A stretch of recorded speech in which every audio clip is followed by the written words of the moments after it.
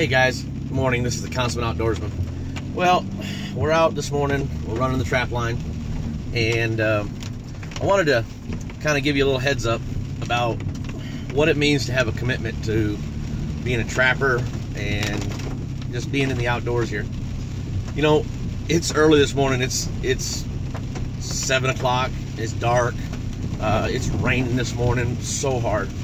But one of the things that I wanted to tell you about was, you know, I want to talk to you about more than anything, is that the commitment that we have as trappers and conservationists and things like that, you know, it's a commitment to run your trap line every day.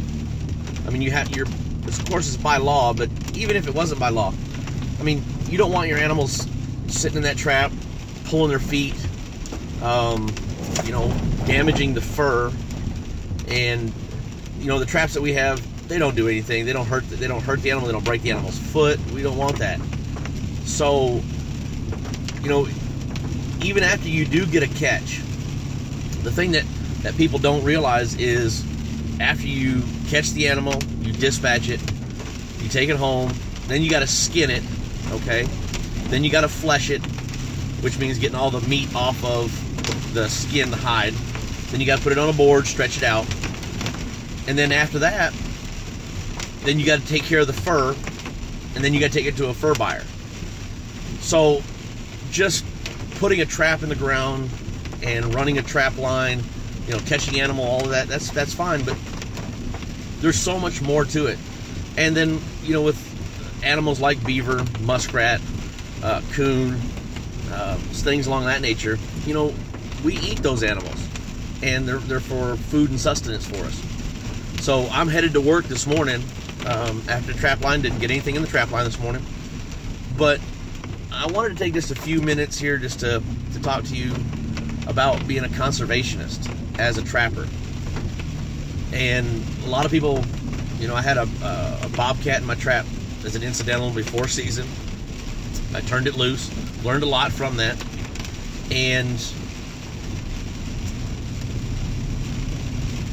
when I seen that in there, I thought, how fortunate am I?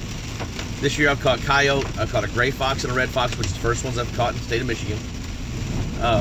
Coon, all that, and I've shot deer. But we don't want to decimate any population. That's the biggest thing, I think, for people that think about, oh, you're going to kill off all the animals. No, we don't, because we want to have a sustainable product that's out there that we can go back to year and year after year and harvest.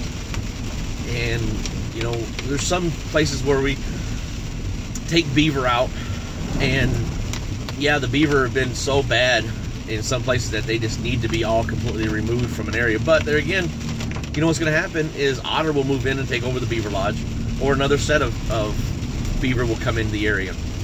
So that's the biggest thing I wanted to talk to you about being a conservationist, is conserve and take care of your environment. Take care of what you're out there. You know, there's a leave no trace behind is out there. But for me, it's more than just leaving no trace behind. I want to make sure that I take care of the woods, the environment. Pick up the trash if you see it, okay? Don't sit there and just walk by, oh, that's not mine, that's not my problem, look at these people. Pick it up, clean it up.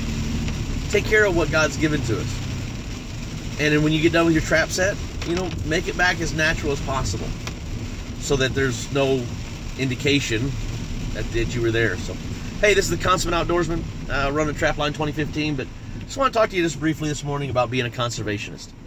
Hey, take care of your environment. Take care of what God's given to us. Talk to you later.